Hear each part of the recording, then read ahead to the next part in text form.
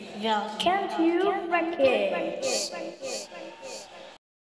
Hi friends, I am Sainath. Today I am going to share information about mini Singapore in India.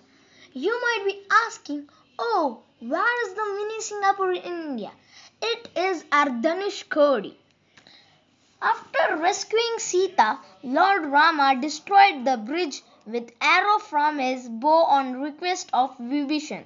Thus the name of the town became Dhanushkodi. Dhanushkodi means end of the bow.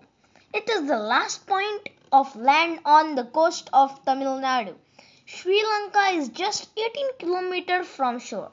It used to be a flourishing town with beautiful rocky pavement and study house.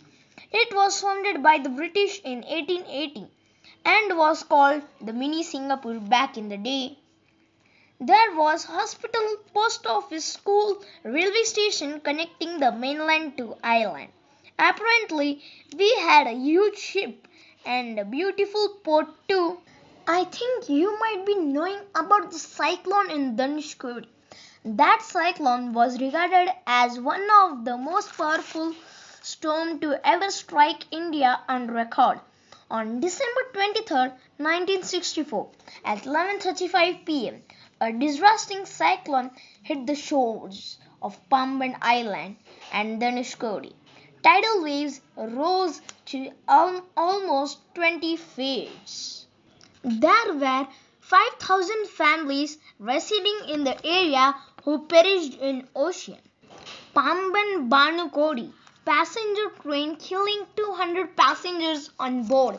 The town, an important transit point between India and Ceylon, was completely destroyed and has not been rebuilt since. Prior to cyclone, the town had been an important commercial center with a railway station, customs office, post and telegraph office, two medical institutions, one railway hospital, a panchayat union dispensary, a higher elementary school and port office. A port had been six function since 1st March 1940. At least 1,800 people lost their lives as the result of the cyclone.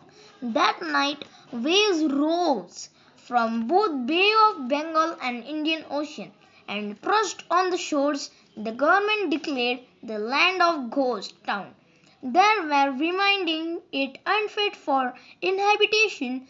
The place started gaining more eyeball. The day, apart from 50 to 60 odd fishermen and few local shopkeepers, nobody else live here. The place continues to fascinate history.